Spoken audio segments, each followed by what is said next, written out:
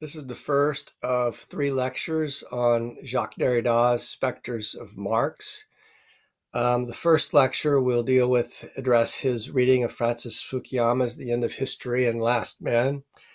And it will be followed by lectures on Derrida's reading of Hamlet from Shakespeare, and then his deconstruction of Marx. So these are three different aspects of this text, and we'll start with his reading of Fukuyama. As you can see there in the image, there's a picture of Hegel on the far left and Marx in the center, and then Alexander Kojev, who was a prominent professor and interpreter of Hegel, who taught in the University of Paris and had an enormous influence on a generation of French intellectuals that included Derrida, but that also he posthumously had an influence on Francis Fukuyama on his reading of Hegel. And we're going to see one of the things that Derrida is going to criticize about Fukuyama's appropriation of Kojev is that he's kind of a latecomer to the discourse about Hegel that was inaugurated by Kojev and that was so heavily debated for a generation or so of French intellectuals, but was a kind of a nuanced reading of Hegel that was often ironic and witty, but that becomes something else in the reading of Hegel at the hands of Fukuyama, which is going to be somewhat mystifying to Derrida, particularly given the fact that that Fukuyama was his text, The End of History, in which he constructs this, what he calls this artifact, or what Derrida calls an artifact. I think Fukuyama calls it a syncretic creation of what he's going to call Hegel Kojev, as a kind of a creature of Fukuyama's own making, which he could have also called Plato Hegel Kojev, because his Hegel is a very metaphysical, Platonic Hegel. In any case, Derrida is responding to this because the text was so widely discussed at the time that the Specters of Marx lecture was given at the University of California, Riverside in 1993, following the fall of the Soviet Union, the Berlin Wall, the dissolution of the Soviet Union, and then not long afterwards, the end of apartheid. And Derrida dedicates Specters of Marx to Chris Hani, who is a member of the African National Congress. And so it's the politics of apartheid are in the backdrop of this reading of Marx as well for Derrida. So, but we're going to look and see what Derrida does with Fukuyama and what it implies about the differences in opinion and this question of the extent to which, say, deconstruction may be construed as Marxian. But we won't directly address the question of the deconstruction of Marx until the third lecture. Let's put this in historical context. The talk that Derrida gave happened in 1993. The English language version of Specters of Marx was published in 1994. I believe the French version came out in 1993. But what's going on at the time is you could say, well, between 1988 and 1991, this is the period when Mikhail Gorbachev headed the USSR and inaugurated what's called perestroika, which was a kind of a transformation that was beginning to take place in the Soviet Union, which finally led to the dissolving of the Soviet Union in 1991. Gorbachev was trying to initiate reforms, but finally there was a kind of impatience with the reforms that he was introducing, and it led to the fall of the Soviet Union. In 1989, that's the year when the Berlin Wall came down, and East Germany and West Germany were therein reunited. And this was also, not coincidentally, the period of the time when Ronald Reagan served as U.S. president from 1981 to 1989, and he, along with Pope John Paul II, were instrumental in putting pressure on the Marxist world, on the Soviet world, And this was at the time, Reagan was, he used a lot of really problematic rhetoric, calling the Soviet Union the evil empire and so on. It was followed up by George W. Bush. In his turn, spoke of the axis of evil. This is kind of the demonizing of one's political opponent. This kind of disturbing political rhetoric. But that was in the context of what was happening, let's say, in the United States, while the so-called Second World was beginning to fall apart. As you can see, Soviet Union dissolved in 1991. Apartheid ends in 1992. In 1993, shortly before Derrida gives his talk, Chris Hani of the ANC was assassinated. And again, as I said, Derrida is going to dedicate his talk at the Specters of Marx conference to Chris Hani. The president of Russia, Boris Yeltsin, served from 1991 to 1999. Those that were alive in that era might remember this image of Yeltsin standing on top of a car and rallying the crowd to fight. And he ended up, serving for some time in the post-Soviet era. Okay, so in 1993, Bernd Magnus, who you see there on the left, he passed away not long ago. He was a prominent scholar of Nietzsche at the University of California, Riverside. And Stephen Kohlenberg, who's a Marxist economist on the right. The two of them organized this conference from the Center of Global Ideas and Society at the University of California, Riverside. And the conference was held in 1993, in the spring of 1993.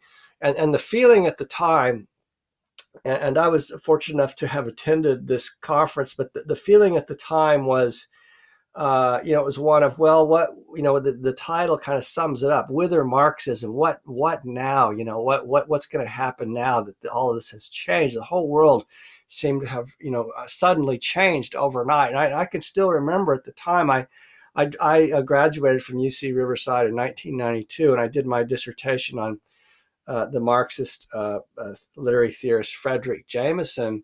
I remember going to a faculty party, and a faculty member from, I think he was a medievalist, asked me, well, what are you doing your dissertation on? I said, Frederick Jameson. He made some laughing comment like, well, that's like, isn't that fiddling while Rome burns? I mean, that was kind of the feeling, was that, well, the world has really changed. But in the midst of this, you had figures like Fukuyama who were celebrating the fall of the Soviet Union as this new. The feeling was George Bush the first, the father of George W., called this new world order. There was the whole world was going to change now.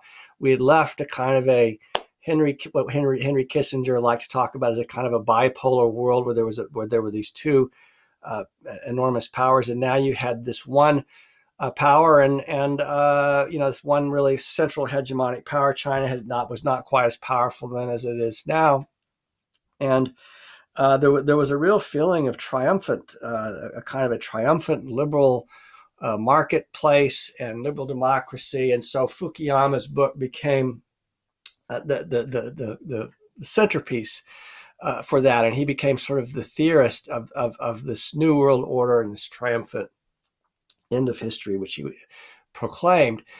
And it was this was before 9/11. We've seen a lot of it's ironic now. Here we are in the coronavirus and post 9/11 years and post Iraq war, although still problems in Syria and Middle East and Afghanistan war is still going on.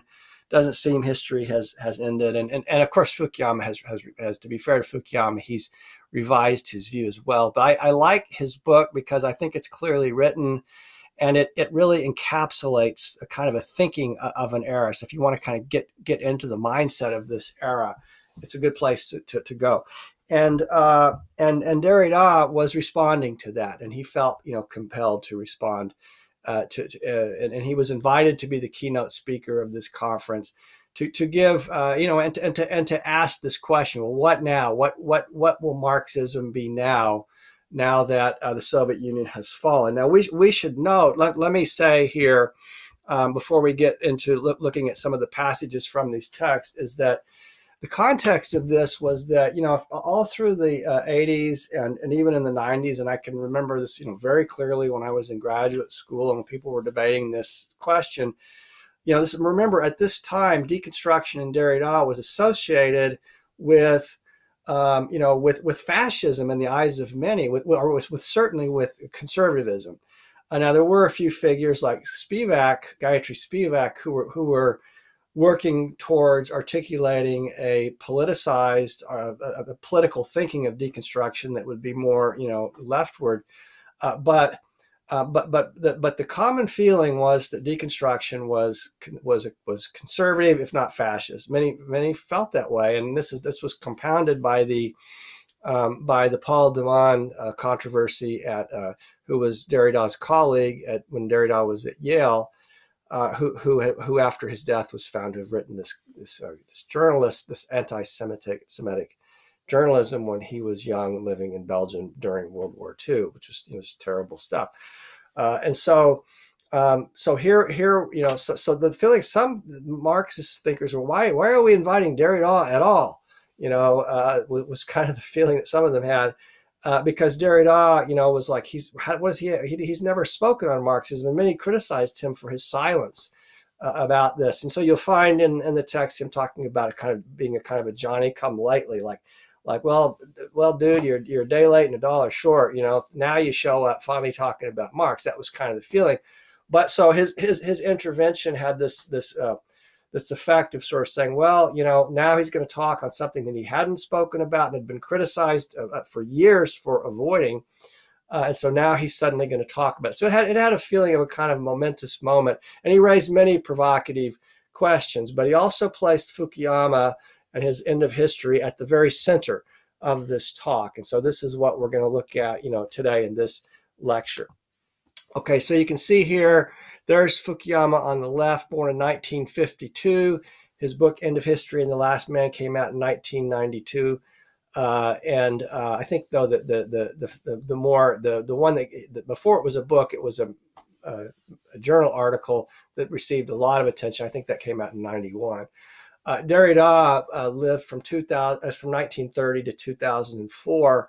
Specters of Marx was published in 1994, and for students of deconstruction, scholars of Derrida, people interested in literary theory, this marked a kind of a turning point where his work went from this intervention, where his work went from being, more, theoretical, dealing with questions of language, to becoming a matter of a more, what some people call it the ethical turn. We could think of it as a political turn, a change, a transformation that took place, and this was the moment that really, in the eyes of many, where this happened. But what we're going to see, let's before we look into the text, let me just say this. I'll say very briefly. What we're going to see is that Fukuyama's Hegelianism is a very logocentric, Christianized articulation of Hegel. Now Hegel, its thought can be, I think, in many ways unproblematically read as Christian anyway, and many people are interested in Hegel precisely for that reason. But Derrida is not Christian. He's Jewish. Much of his thinking is influenced, comes out of very different, traditions than that of Hegel. He did write a book on Hegel called Gloss, and this is one of the things that he takes on in Hegel's thought, is this kind of Trinitarian Christian logocentrism that it seems to be implied by his thought, although Hegel, claims that he's not interested in man in a state of nature and articulating a metaphysical concept of man. I don't want to get into that complicated debate, but Derrida had been thinking through these questions, for many years prior to the appearance of this text. And so not surprisingly, one of the things that he's going to say about Fukuyama's Hegel is that Fukuyama's Hegel is a very Christian Hegel, very phallo-logocentric Christian Hegel. And so Derrida is going to pick up right on this. And it's also, as we're going to see, his Fukuyama's rhetoric is littered with cliches, figures of speech, idioms that Derrida is going to fix his gaze upon that recur throughout the text. Now, if we think of, a specter and a spirit or the ghost, hauntology, what we're calling hauntology, what Derrida calls hauntology, we can say that discourses are haunted by certain, figures. And so it's not then coincidental in Derrida's reading that the figures, that there are figures in Fukuyama's discourse that are that appear to be kind of haunted, and they come from a particular religious tradition. That religious tradition is a Christian tradition. So the rhetoric of Fukuyama is going to be, it's going to herald a new gospel, a good news. Is going to speak of, the promised land as well. Derrida is going to focus right in on these things. But let's see what Derrida says about Fukuyama. So I say what Fukuyama calls his last man is Derrida is going to say a last Christian man. I put Christian in brackets there. All right, here's Derrida. Is not what we have here in Fukuyama's The End of History and the Last Man a new gospel, the noisiest, the most mediatized, the most successful, and puts successful on quotes, because he means successful in a journalistic sense. Remember, Derrida was very critical of journalists. One on the subject of the death of Marxism as the end of history. Why a gospel? Why would the formula here be neo-testamentary, like a New Testament? Fukuyama believes he can assert, as of, this is 1993, and this is good news, dated news, liberal democracy remains the only coherent political aspiration that spans different regions and cultures across the globe.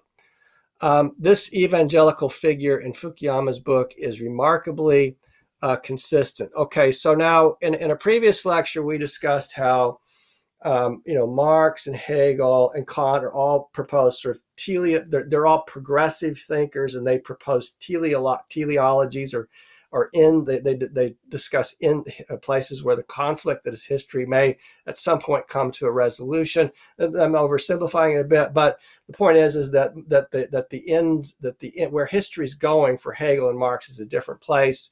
For Marx, it's moving towards a socialist or communist mode of production.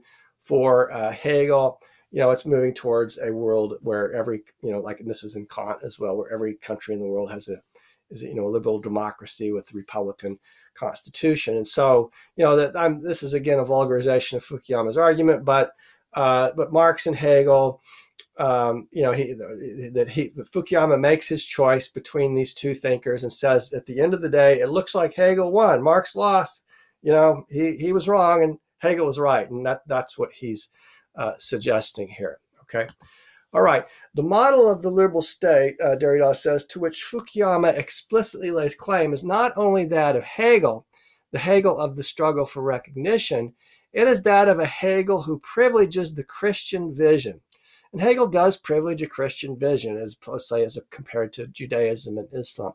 If the existence of the state is the coming of God into the world, as one reads in Hegel's phenomenology of spirit invoked by Fukuyama, this coming has the sense of a Christian event. This end of history is essentially a Christian eschatology, like end times, Christian end times. And this is again why it's a kind of a messianism as opposed to what Derrida is going to call a messianicity. It is in the name of a Christian interpretation of the struggle for recognition, and thus the exemplary European community, that the author of The End of History and The Last Man, or Christian Man, criticizes Marx. Okay, so I've already mentioned in previous lectures this idea of what Derrida calls global Latinization, and so he's going to say, look, Fukuyama is whatever his religious beliefs, his rhetoric, his discourse is Christian through and through. His end of history is Christian, and he's speaking in the name of a particular culture which is claiming itself to be universal, but is a very particular culture. Now, if you're a Jewish man from North Africa like Derrida, who grew up in a Judeo-Muslim world, and as an African world, this indeed looks very, sort of Eurocentric, this kind of view that Fukuyama is promoting. But not only that, it's an unproblematized logocentric, philo-logocentric Christianity. So it's a Christianity which has not thought much about, its own metaphysical grounds. Okay. In truth, the whole book is inscribed in the unexamined axiomatics of the simplified and highly Christianized outline of Hegel's master-slave dialectic and the phenomenology of spirit. The measure of all things has a single name, the transhistorical and natural criteria against which Fukuyama ultimately proposes to measure everything is called man as man. Now this natural man, that he's talking about. So again, let me repeat this again. This transhistorical and natural criteria. Again, there's a metaphysical, logocentric man at the heart of Fukuyama's thinking of man. That really is not. It's not really, I mean, Hegel, it's not really even Hegel that we're talking about here. It's Fukuyama's construction of Hegel in logocentric terms. And so he's going to call this is what Fukuyama calls this new syncretic philosopher named Hegel Kojève. So this is a creation of one of the Derrida's points is that Fukuyama creates this thing that he calls Hegel Kojève, which is really a Platonic logocentric, phallo-logocentric entity that really doesn't do justice either to Hegel or Kojève, either one in the way that he's reading these thinkers.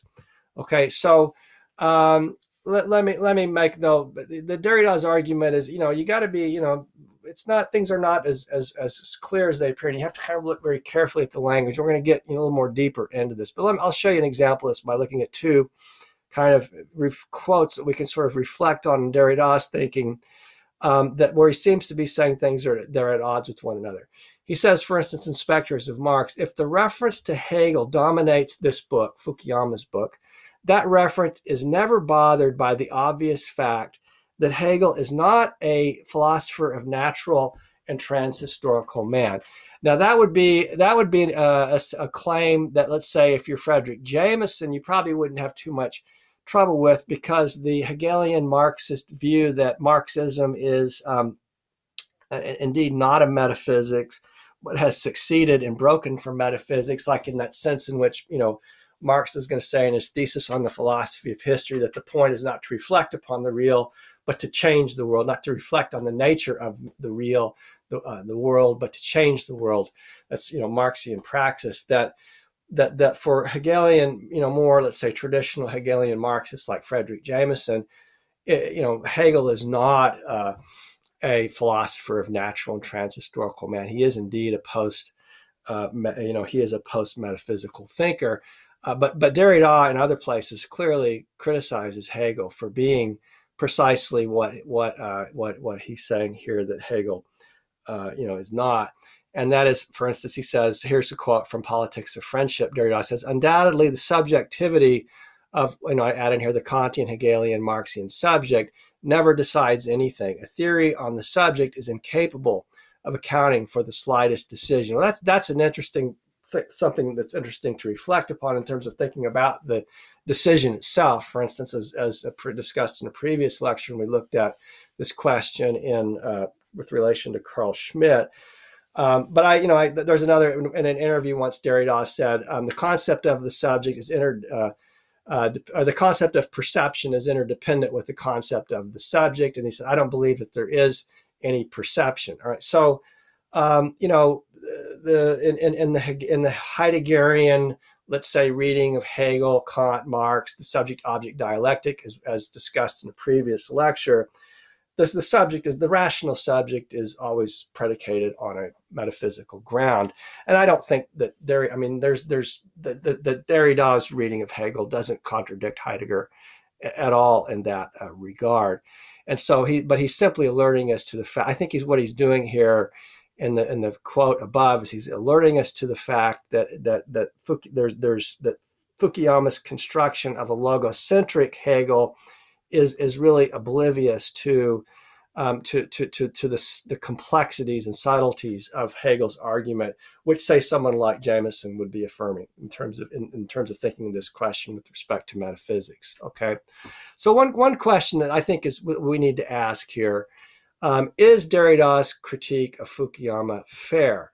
And I pulled out some quotes here because it's you know, the rhetoric. This is, I don't know, there are places in Derrida's rhetoric that I think are kind of problematic, you know, because he adopts a very sort of he kind of looks down his nose at Fukuyama, like, I'm older. He was some 20 years older.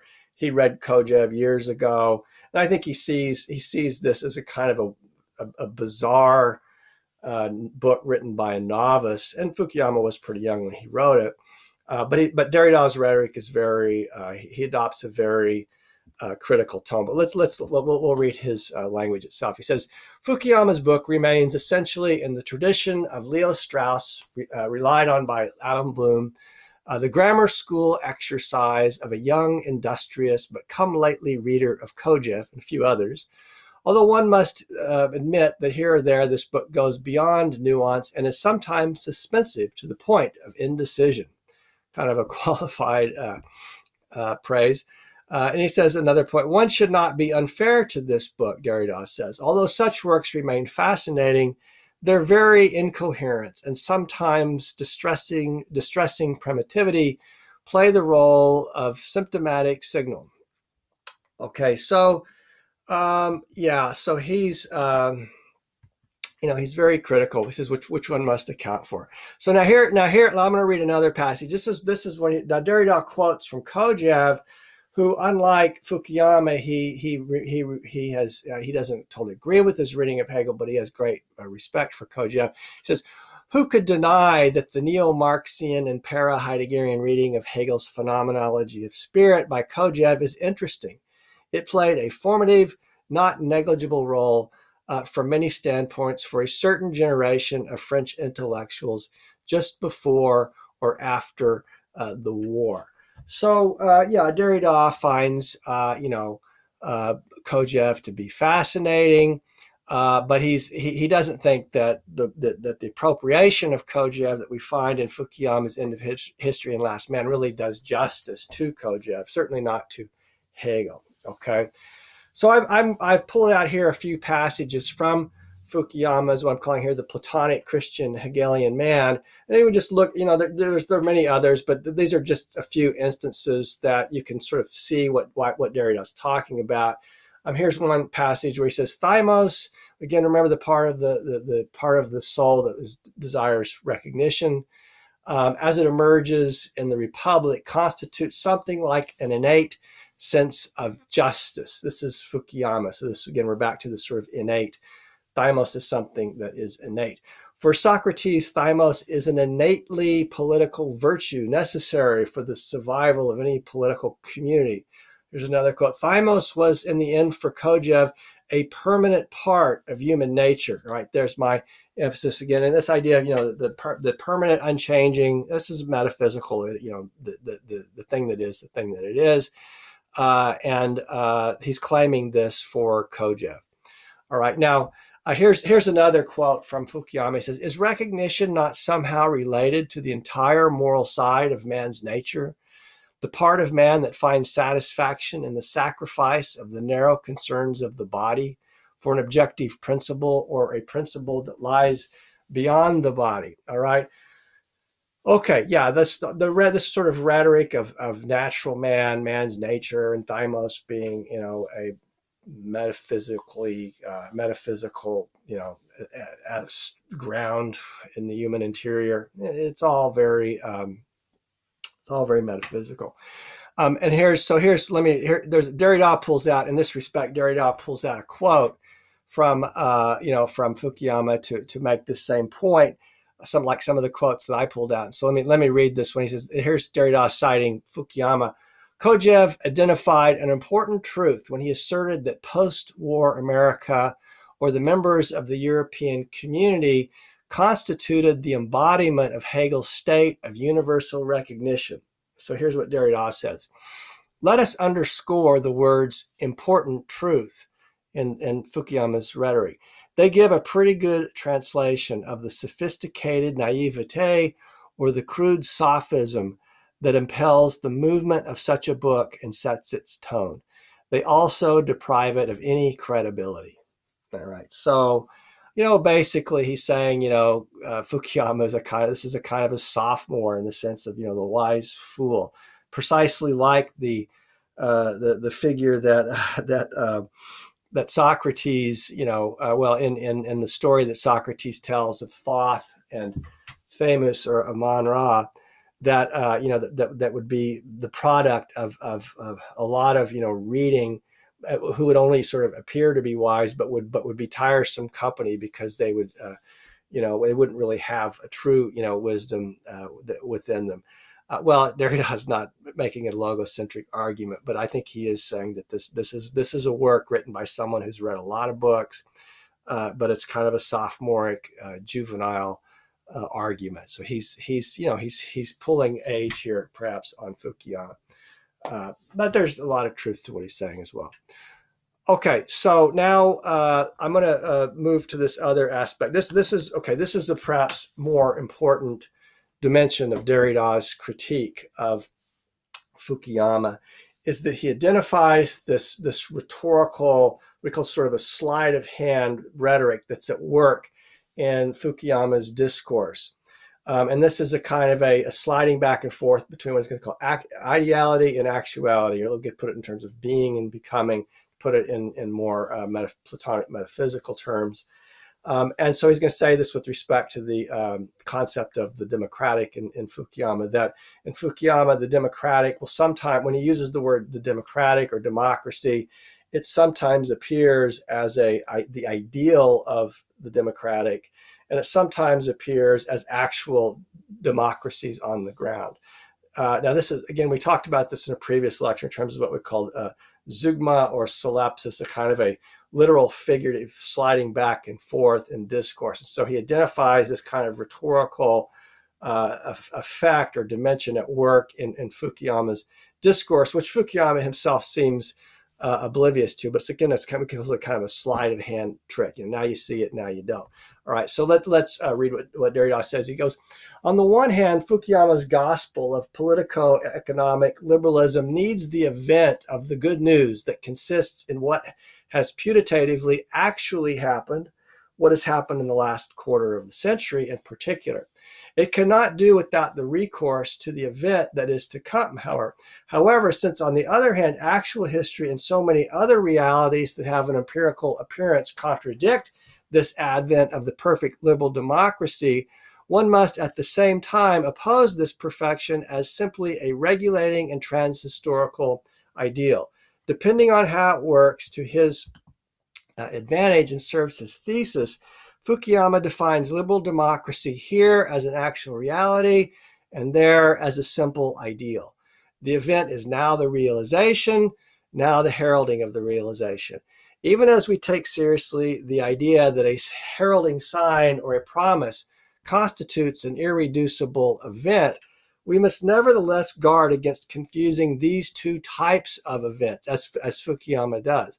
A thinking of the event is no doubt what is most lacking from such a discourse. Okay, so I think I don't think there's any way to deny what Derrida is saying here, regardless of whatever your politics are. I mean, Fukuyama, this is just as a matter of rhetoric, this is clearly something that he does. Okay, now we defined solipsis and zeugma before, but let's review this again just so we're clear on what we're talking about. This literal figurative solipsis. It's a here's the definition that we looked at previously when we were discussing Noam Chomsky's linguistic theories.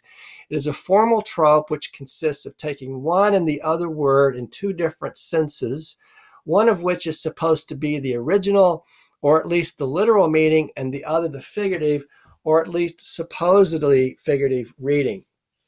Okay, so it's also what we might call a catachresis, because if you keep doing it over and over again, you're going to produce meaning, but it's a violent production of meaning. So it's a very sort of crass rhetorical trope. And we discussed this, like, just to review, and we were talking about Chomsky, like, for instance, we talked about the mind brain and Chomsky, the mind being, an abstract, kind of like a figure, not a literal brain, and the brain being the actual brain, how he'll bring them together in one word, just collapse them into these two like the abstract with the actual. And he does the same thing with the word grammar. Now here I'm quoting from an early text by Chomsky on the study of the English language. This is Chomsky's language. You can see there in quotes in the brackets. We use the word grammar to refer to both the, again, hypothetical system of rules represented in the mind of the speaker here, and to the actual theory the linguist constructs as a hypothesis.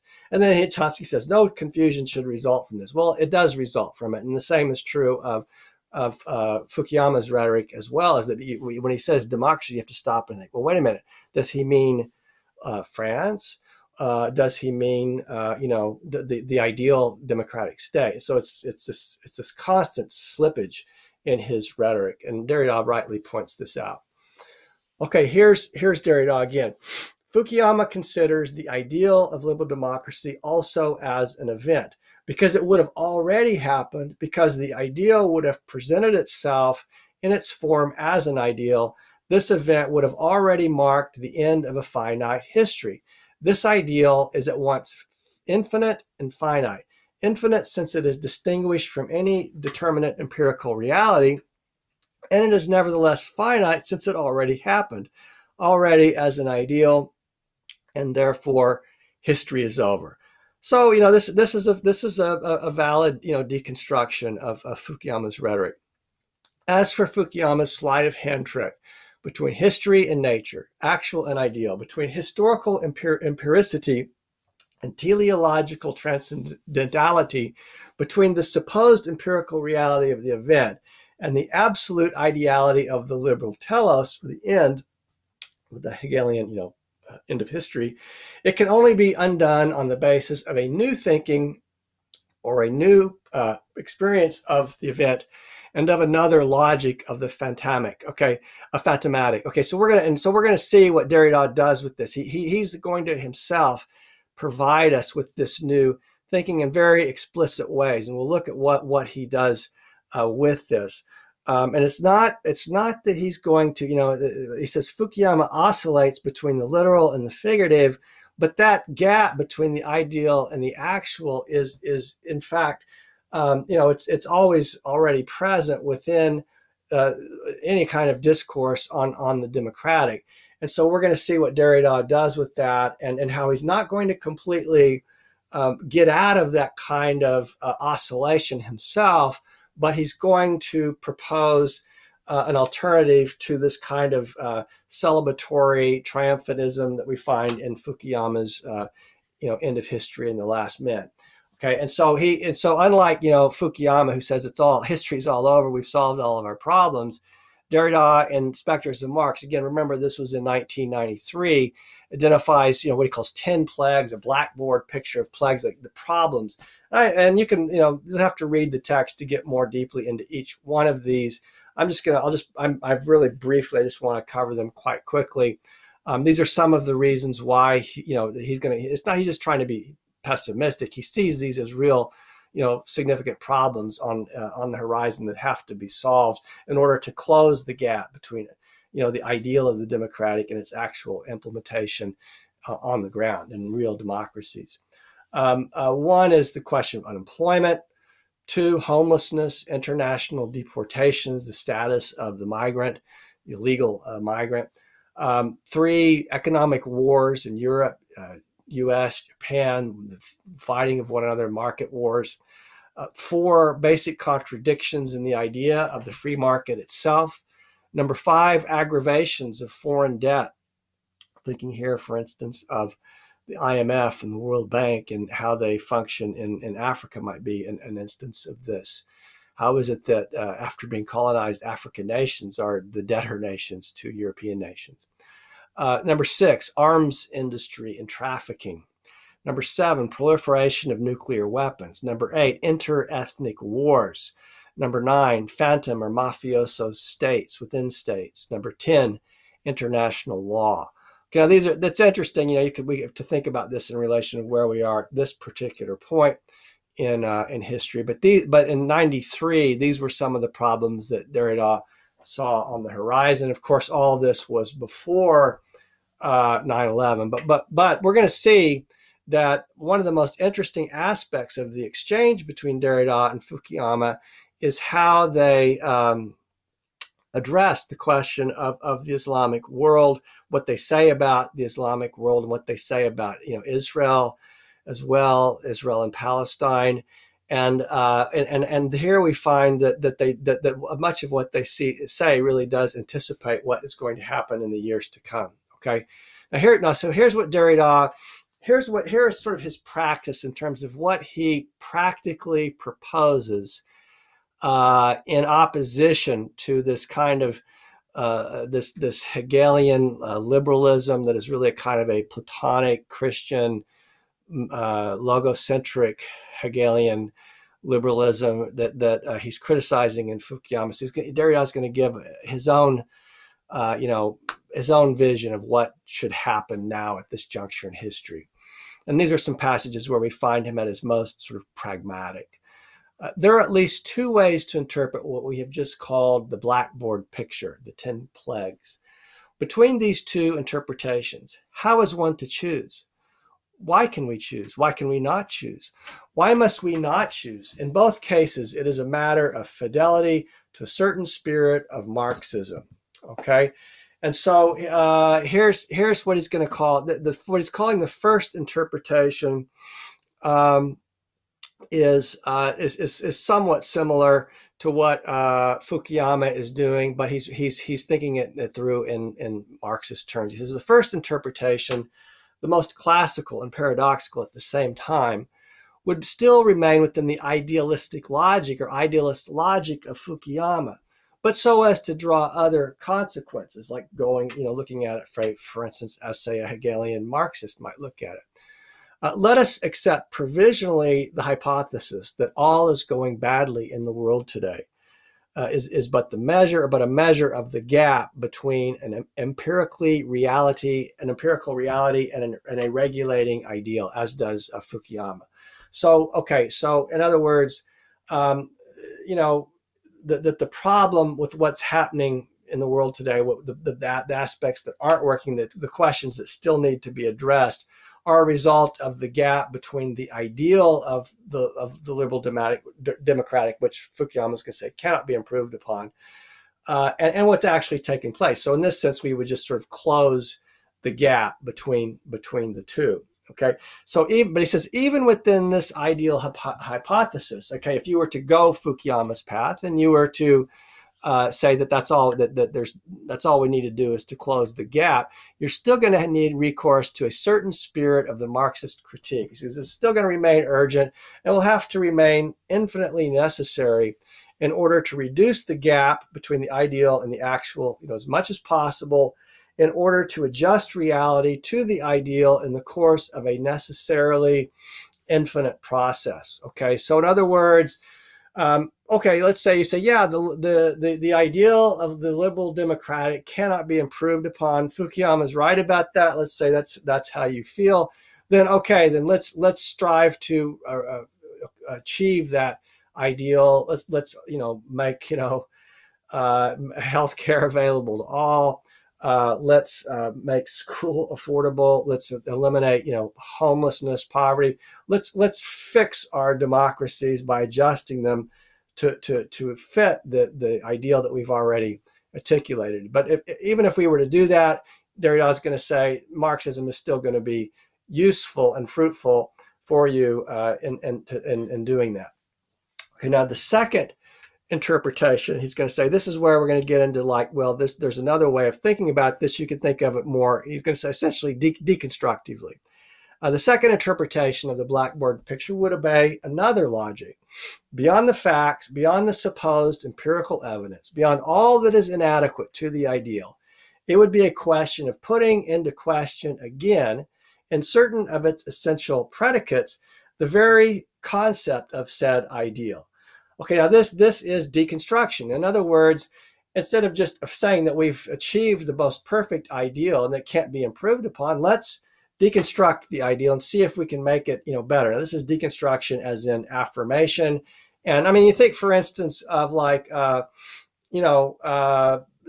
concept of man in, let's say, the founding of the United States. So, we hold these truths to be self-evident. All men are created equal. Well, we know that didn't mean black men, and it didn't mean white women. It didn't mean black women either. Obviously, it meant a certain kind of man. And so the deconstruction of the concept of man in that sense would be, let's make the concept of man more authentically democratic, and let's make it more authentically egalitarian. That would be, deconstruction of taking the ideal but deconstructing it so that it can be improved upon. Okay, so he's going to say, let's not just accept the liberal democratic ideal. Let's see if we can improve it by deconstructing it. That's something else that we can do. And it would extend to the economic analysis of the market, the laws of capital, liberal parliamentary democracy, modes of representation and suffrage, the determining content of human rights, women's and children's rights, the current concepts of equality, liberty, especially fraternity, the most problematic of all. And this is what he does in Politics of Friendship, as he deconstructs the idea of fraternity in this sort of triad of liberty, equality, fraternity, and Republican ideology. Dignity, the relations between man and citizen. It would also extend in the quasi-totality of these concepts to the concept of the human. In other words, the deconstruction of the concept of the human, therefore the divine and the animal, and to a determined concept of the democratic that supposes it. Now, even in this last hypothesis, fidelity to the inheritance of a certain Marxist spirit would remain a duty. Okay, so this would be to take a more deconstructive path, and in doing so, remaining true to a certain spirit of Marxist thought. But if you notice, in both cases, he's not proposing a return to, let's say, a socialist mode of production in the Soviet style. So to call him, sort of a postmodern Marxist here is problematic at best, because it seems that one could criticize this for being, this position as being not sufficiently socialist, for being really kind of staying, in a certain sense within a liberal democratic framework, but applauding the idea of a deconstruction of concepts within that framework. So that's hardly a revolutionary Marxism, and this is, I think, one of the reasons why many of his Marxist critics were not that. Some of them weren't that enthusiastic about what he had to say, because he's clearly not embracing a kind of a Leninist Marxist, traditional way of thinking about Marxism. Anyway, he's just affirming, the certain aspects of Marxism without affirming Marxism itself. Okay. So here's what he says. He says, here are two different reasons to be faithful to a spirit of Marxism. They must not be added together, but intertwined. They must be implicated with each other in the course of a complex and constantly reevaluated strategy. There will be no repoliticization. There will be no politics otherwise.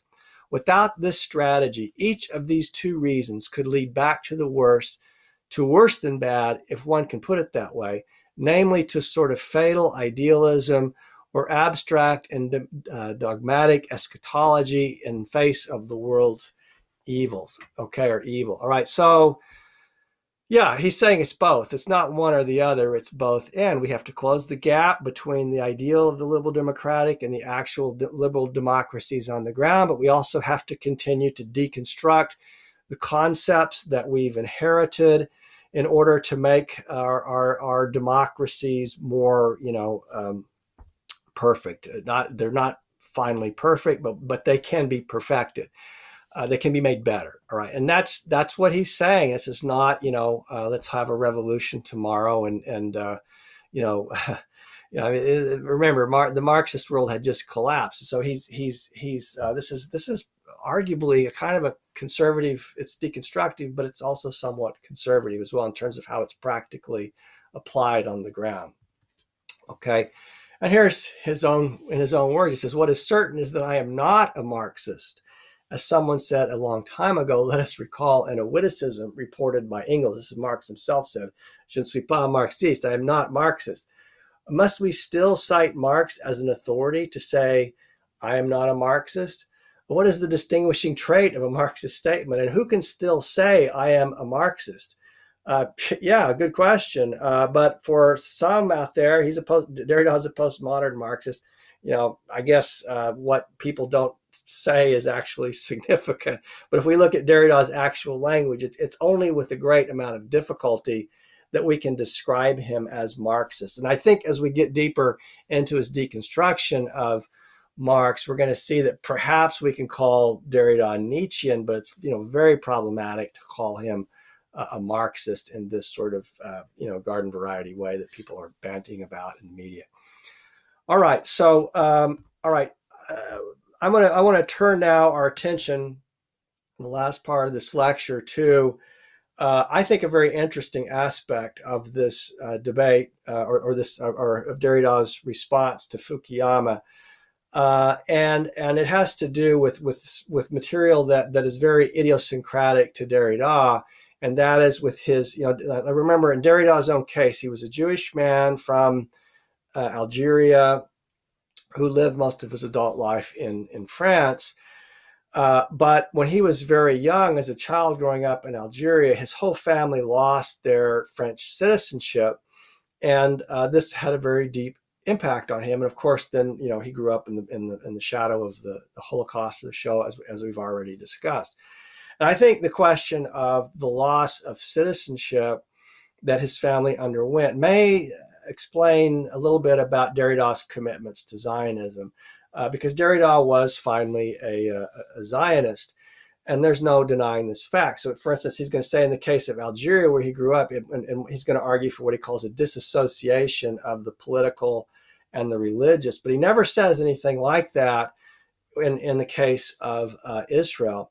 And so he's going to take, we're going to find him here. It's very cryptic, but in places, but we're going to find him taking exception to Fukuyama's Christian rhetoric, partly because Fukuyama's liberal democratic critique of what's happening in the world also implies a critique of Israel, and this is what Derrida doesn't like, and so he mixes this into his argument. But I think if you're if you're uncomfortable with Zionism, particularly in its promotion of, let's say, an ethnic or religious, however you want to define Judaism, as an ethnicity or as a matter of one's religious beliefs, but a concept of the citizen that's not based in residency in a Kantian sense, but on one's maternity or one's religious beliefs, that this is going to run afoul or run at odds with Fukuyama's more traditionally liberal democratic articulation of the citizen as someone that dwells as a resident in a particular place or town. So let's look at the language of both figures, and let's see how this debate kind of takes shape, which is sort of secondary to these bigger questions that we were just addressing in terms of the grand concepts in their theory. But this is a very particular, sort of watershed issue between the two. And I don't think that Derrida, I don't think he gets the best of Fukuyama here. In fact, I think it's kind of some of the things that he says you might find surprising. So here's Derrida, what he calls the war for Jerusalem, and this war for Jerusalem, what he calls this appropriation of Jerusalem, this war for the appropriation of Jerusalem, becomes a kind of an obsessive figure in his discourse. And he's going to, and we'll come back to that when we talk about these specters in the next lecture. But here's what he says. He says, the war for the appropriation of Jerusalem is today the world war. It is happening everywhere. It is the world. It is today the singular figure of the world's being out of joint. Now, still in too elliptical a fashion, let us say that in order to determine in its radical premises Middle Eastern violence as an unleashing of messianic eschatologies, and here think of like Judaism, Christianity, Islam, each one of them is a messianic eschatology. In both Christianity and Islam, Jesus is the Messiah. Jesus in both religions will come again at the end of the world. In Judaism, Jesus is not the Messiah, but there is a belief that a Messiah will come at the end of time or the end of the world. So these eschatologies are teleologies, much in the same way that Kantian Hegelian Marxian thought offers teleologies as well. So you can say there's a kind of a violence that's taking place over these different messianisms, which again, remember, is different than messianicity, which is and it's this sort of giving credit to the other, which has nothing to do with what he's describing here, which are these dogmatic messianisms in which people are killing one another in the name of religions, dogmatic religions. And as infinite combinatory possibilities of holy alliances, Marxism remains at once indispensable and structurally insufficient. It is still necessary, that is, but provided it be transformed and adapted to a new thinking of the ideological, as we just saw in what Derrida proposes as his own praxis in comparison to Fukuyama's. Okay, so here is Derrida reading this question of this figure that haunts the discourse of Fukuyama. We're going to come back to this when we read about these questions of specters in a previous lecture. So I don't want to get too much into the question of these idioms that haunt the discourse of Fukuyama today in this lecture. But let's read what Derrida says here. He says, the Christian figure of the good news or gospel crosses the Jewish prefiguration of the promised land. Now we must be careful not to overinterpret, Derrida says, but let us take seriously the insistence of this rhetoric in Fukuyama's book. What does it seem to be saying to us? That the language of the promised land, and thus of the land promised but refused to Moses, is at least by itself better fitted to the materialism of physics and economics in Fukuyama's thought. Okay, so again, you have to kind of stop, back up, unpack the language, what he's saying here. But what he's saying here is that this Christian discourse that is this Hegelian Christian discourse is better suited in terms of thinking about this war for Jerusalem than is, let's say, a more, Judeo-centric discourse. If one takes into account, or let's say a Judeo-Muslim thought as well, if one takes into account the fact that Fukuyama associates a certain Jewish discourse of the promised land with the powerless. Now let's stop there for a minute. Why does Derrida say a certain Jewish discourse of the promised land? He means Zionism. He's not going to say the Z word, but that's exactly what he's talking about. He's associating Zionism, which Derrida is calling a certain Jewish discourse of the promised land, with the powerlessness of economic materialism, to say Marxism, or of the rationalism of natural science. And if one takes into account the fact that Fukuyama associates, again, a certain Jewish discourse of the promised land with the powerlessness of economic materialism, Marxism, or of the rationalism of natural science, and if one takes into account that elsewhere Fukuyama treats as an almost negligible exception the fact that what he with equanimity calls the Islamic world does not enter into the general consensus that he says seems to be taking shape around liberal democracy, one can form at least an hypothesis about the angle Fukuyama chooses to privilege the eschatological triangle of Judaism, Christianity, Islam. Now, it looks like in my typing, I repeated that discourse, but the first part of that. But I think it's worth looking at again. The certain Jewish discourse of the Promised Land is Zionism, which Fukuyama is associating with Marxism as both sort of equally disempowered, powerless political rhetoric. So it's as if Derrida is trying to rally those who are Marxists, who think of themselves as Marxists, to see themselves as sort of wounded allies with Zionists in this discourse of Fukuyama's. It's kind of a strange.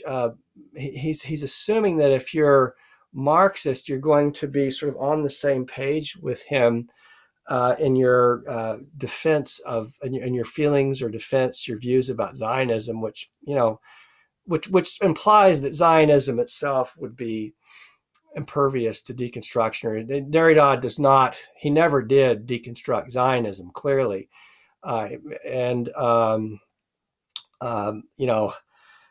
This was a task that later happened in the years that followed when, for instance, when Vittimo and Michael Martyr put together this book, Deconstructing Zionism, there were many scholars, like Zizek and Butler and so on, who did take up this task, but Derrida did not take up this task. He left Zionism, he left it unscathed, is one way of putting that.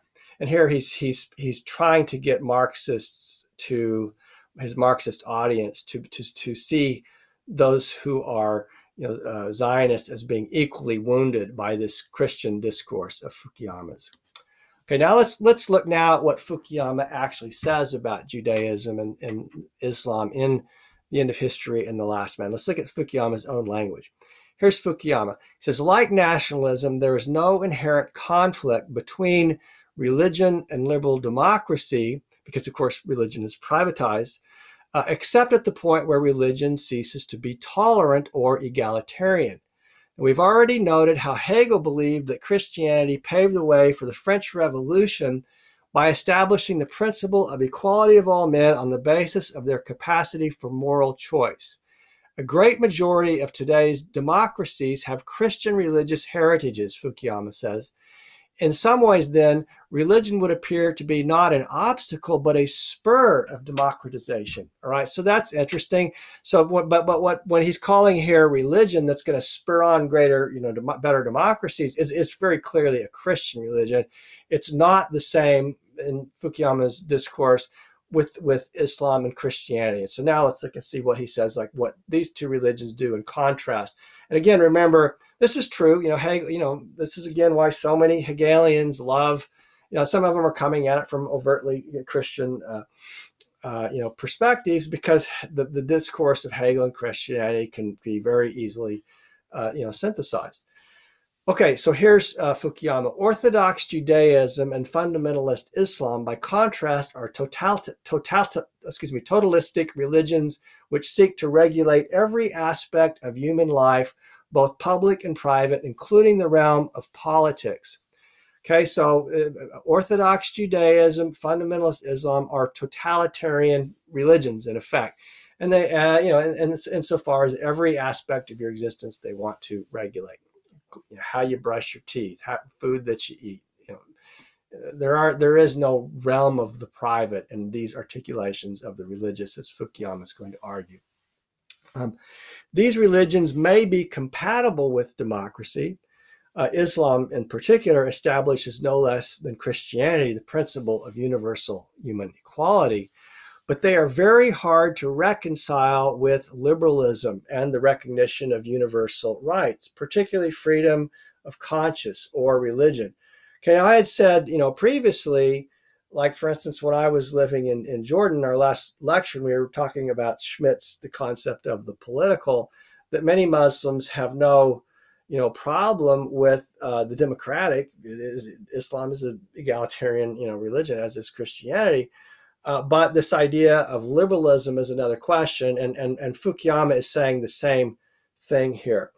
And there are very complex reasons for this. Now, I can't get into this in this debate today. It would require lecture today. It would require a whole other lecture. But I do, if you're interested in this question, the best text that I know on this that you can explore is Fatima Mernissi's Islam and Democracy, in which she lays this out very clearly.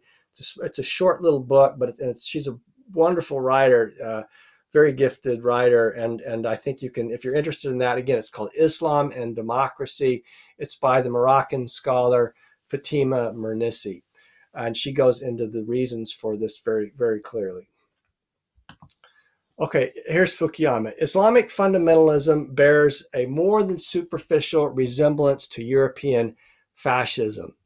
As in the case of European fascism, it is no surprise that the fundamentalist revival hit the most apparently modern countries the hardest, for it was they whose traditional cultures had been thoroughly threatened by the import of Western values.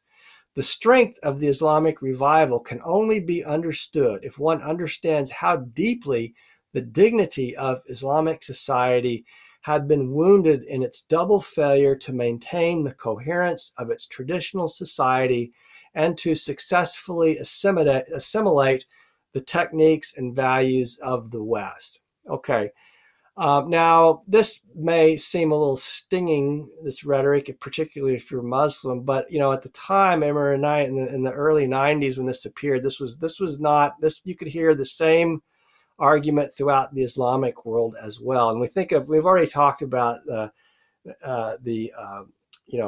question of Fukuyama's argument about the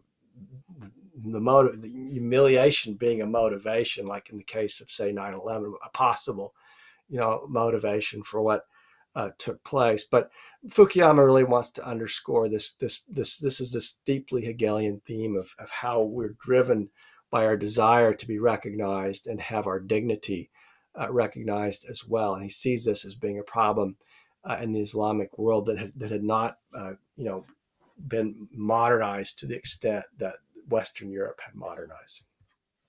Okay. Fukuyama. Many ostensibly liberal societies, I say, for instance, Israel, because ostensibly, of course, means that appear to be liberal but are not liberal, and that's the case. That's a wonderful description of Israel, because many like to claim that Israel is a liberal democracy. It's not, but it can have the appearance of a liberal democracy. So many ostensibly liberal societies, for instance, Israel, were tarnished by an admixture of intolerant nationalism, failing to universalize their concepts of rights by effectively basing citizenship on race or ethnic origin. Now, that's a key quote there. Let me read that last part again. Failing to universalize their concepts of rights by effectively basing citizenship on race or ethnic origin. Now, that's a perfect description of Israel even today, in which citizenship is not based on residency, but based on race or ethnic origin, being Jewish by birth, or it could be a matter of one's religion. So this, again, remember, there's a kind of a seleptic there's a solipsis that goes on in the use of the term Judaism as well, or Jewish. What does it mean to be a Jew in terms of it can be your ethnic identity in the same way, say that you're Jewish, in the same way, say that you're Germanic, or it could also mean your spiritual beliefs. I think the majority of Israeli citizens are Jewish, but are not particularly observant. Many are atheists. I think the majority are atheists. So, so it can slide. It depends on how you articulate it. But in neither case does it have to do with residency. And this is what Fukuyama is I think, rightly pointing out. Okay, so here's Fukuyama again. Those who say that nationalism is too elemental and powerful a force, for instance, Zionism or Jewish nationalism, to be vanquished by a combination of liberalism and economic self-interest, should consider the fate of organized religion, the vehicle for recognition that immediately preceded nationalism. There was a time when religion played an all-powerful role in European politics, with Protestants and Catholics organizing themselves into political factions and squandering the wealth of Europe in sectarian, dogmatic wars, stupid wars, people killing each other in the name of, doctrinal differences, dogmatic wars, which is arguably what, led to, and if you were Kant, you said, well, this is what led to the Enlightenment. People wanted to stop doing stop these idiotic wars. Contrary to those who at the time believed that religion was a necessary and permanent feature of the political landscape, liberalism vanquished religion in Europe. After a centuries-long confrontation with liberalism, religion was taught to be tolerant. Today, the idea that the practice of religions other than one's own should injure one's own faith, that we're talking about in the context of the West, seems bizarre, even to the most pious churchmen. Religion thus has been relegated to the sphere of private life. Nationalism can be defanged and modernized like religion. Okay, so note there, nationalism and religion both need to be defanged in Fukuyama's reading. And that's a pretty interesting argument. All right, now let's see what he says specifically about Zionism. And he, look, it's kind of interesting to me because, Fukuyama as a neocon, he's kind of at odds with himself here, because a lot of these neocons will support, because there are these, like if you're a political realist, and neocon is not the same thing as a political realist, but and Fukuyama does criticize political realism to his credit. But political realism, has those who are political realists, again, as I said, have traditionally sided, with have liked this idea of Israel being this sort of exceptional state that enjoys this, particular kind of status, essentially as a 51st state in American foreign policy. And Israelis themselves criticize how, if you look at the shape of Israel, like some people call, well, the United States has turned Israel into like one of those Air Force, carriers that fly around the Pacific, where planes just kind of land and come and go on it, and some people have, many Israelis themselves are not, particularly happy about this. But the political realist, is going to say, well, we got, Israel, it doesn't matter what their ideology is, they have to be on, the side of the American, of America, because they've got the most powerful military force. So here we find, this is interesting, is that neocon Fukuyama is criticizing, by implication, that is, his argument criticizes Zionism, although he's kind of cowardly, I have to say, unfortunately, because he puts it in a footnote, and he doesn't particularly, he doesn't go straight after, this question, but he kind of dances around it. But there's no way of evading what the implications of his argument are. And Derrida doesn't like this, so here we find it's strange. And here we find the neocon Fukuyama being more progressive than the so-called Marxist Derrida, at least on this particular question. Okay, so here's Fukuyama: broad acceptance of the principle of national self-determination, not necessarily formal self-determination, groups to live independently in their traditional homeland, had made it very hard for anyone to make military intervention or territorial aggrandizement stick. End of imperialism. The power of third world nationalism has been almost universally triumphant, seemingly regardless of relative levels of technology. There's these decolonizing movements that started, in the late 50s and up into the 70s. The French were driven out of Vietnam and Algeria, the United States out of Vietnam, the Soviets out of Afghanistan, the Libyans out of Chad, the Vietnamese out of Cambodia, and so forth and so on. But then he says there are, and this is where he puts this in the footnote, there are, of course, several important exceptions to the rule, such as the Chinese occupation of Tibet, the Israeli, now note there, here's the key phrase that sets Derrida's alarm bells ringing, the Israeli occupation of the West Bank and Gaza, and the Indian absorption of Goa. All right, so there you have it. It's kind of interesting that you see this kind of difference emerges between them, and we have to ask ourselves who here is the true sort of progressive. Remember, Derrida does describe what he's doing as linked to the question of the progressive. Anyway, he doesn't renounce the word progressive. All right, now let's go back. I read this quote in a previous lecture on Schmidt. I said that we would come back to it, and so let's come back to it now, because remember, Ziv Sternhell is a Israeli who's criticizing the Zionism for the same reasons that Fukuyama is, but he's doing it from the perspective of an insider, and he's someone who is an Israeli and has a lot invested in this question, and is a champion of liberalism here. So here's Sternhell. Liberalism derives from the initial attempt in the 17th century to separate religion from politics. A liberal state can only be a secular state, a state in which the concept of citizenship, not religious identity, lies at the center of collective existence. Kant and other Enlightenment philosophers believe that the only free and open society is one that recognizes the independence of reason and the autonomy of the individual. Reason determines the frontiers of knowledge, and reason, not religion, forms the basis of moral and political decisions in a liberal democratic society. In such a society, human will is the source of morality, and the only laws one must obey are those created by human beings, not God. Thus, a state cannot be liberal as long as religion plays a major role in governing society and politics. Okay, and there again, I place below this definition of citizen, which is a resident of a town or a city.